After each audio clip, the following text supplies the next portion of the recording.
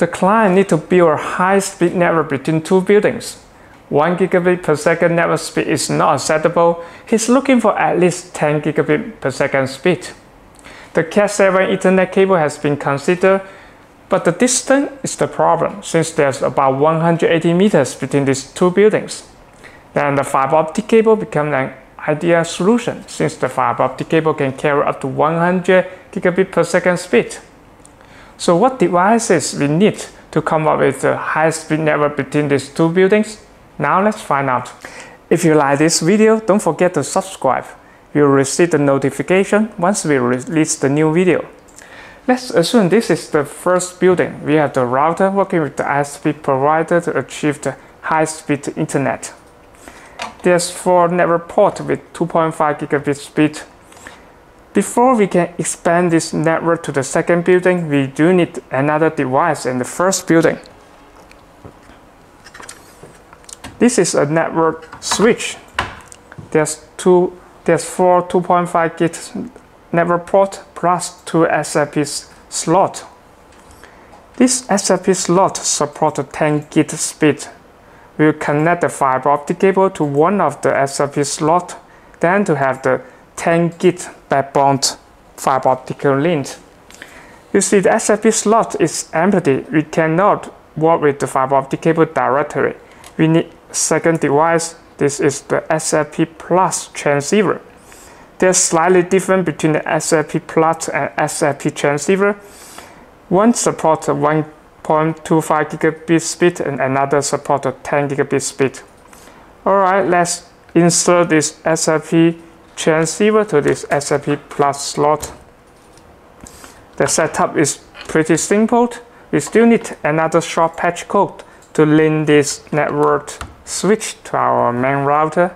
So we got the internet data access from the main router. And let's power up this network switch. Okay, this device is ready at the first building. Then we need fiber optic cable between these two buildings, right? The client wants to bury the fiber optic cable, so we better choose the fiber optic cable with the bury tight.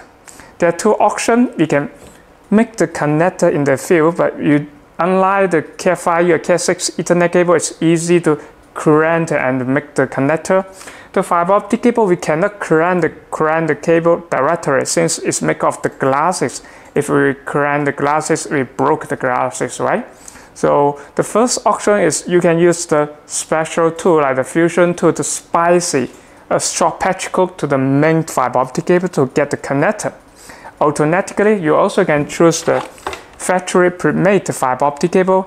The connector is being built in the factory, and there's also has the pulling eye to protect the connector in case you want to pull the fiber optic cable.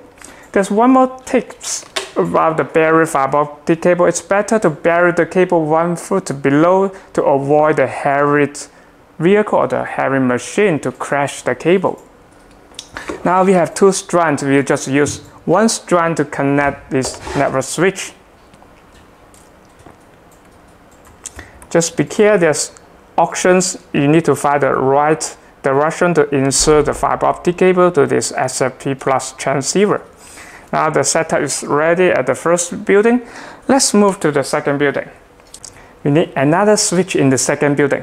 The setup is symmetric, which is pretty much the same as the setup in the first building. First, let's install the SFP plus transceiver to this switch. Now we have the port for the fiber optic cable. Let's get the fiber optic cable. We are using the A strand, so we'll pick the A strand for the second building. And power up this network switch. That's it. The setup is quite simple and straightforward. There's no need to configure this switch to come up with the 10 gig speed between these two buildings. I guess you already noticed we are using just 1 strand, not 2 strands, right? Since we are using the BIDI transceiver, it's taking a different wavelength to transmit and receive the data. 1 strand is enough.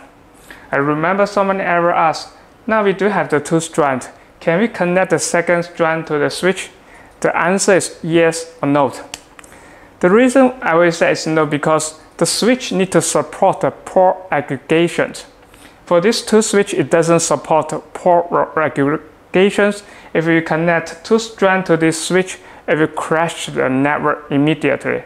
However, if the switch you picked supports port aggregations, we can use two strands to come up the network up to 20 gig. It's pretty high speed between these two buildings. Even one of the strands is down, you still will have another strand working. Alright, that's all for today's video. If you are interested in how to configure the port aggregation for different switch, please leave your message in the comment section below. We'll shoot another video.